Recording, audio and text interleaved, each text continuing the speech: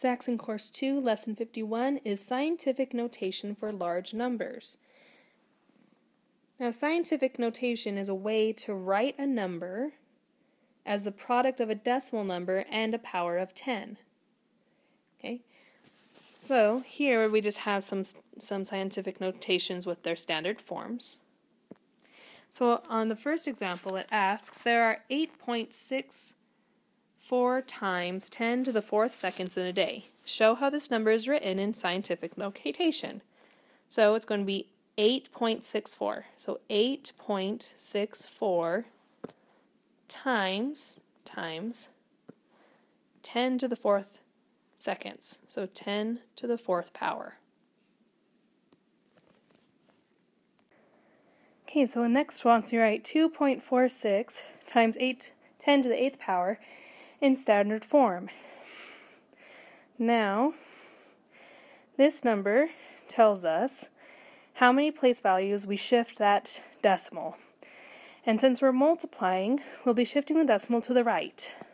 So I'm going to write 2.46. Now I will be shifting this decimal 8 places to the right. So 1, 2, 3, 4, 5, 6, 7, 8. And I'm going to fill those blanks in with zeros. Okay, and put in my commas. So my answer is 246 million.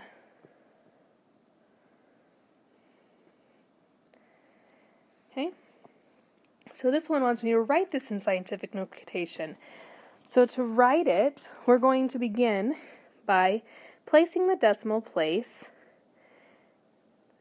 to the right of the 4. Okay, because that's my first number. And we're going to count the places from the original decimal place here.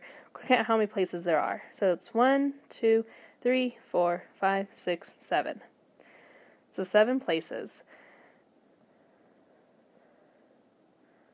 Now we're going to get rid of the zeros. Get rid of the zeros. And write 10 to the 7th power to show that the original decimal place is 7 places to the right. So I end up with 4.072 times 10 to the 7th power. This one wants me to compare these two numbers. 1.2 times 10 to the 4th power and 2.1 times 10 to the 3rd power. So 1.2 times 10 to the 4th power is the same as 12,000.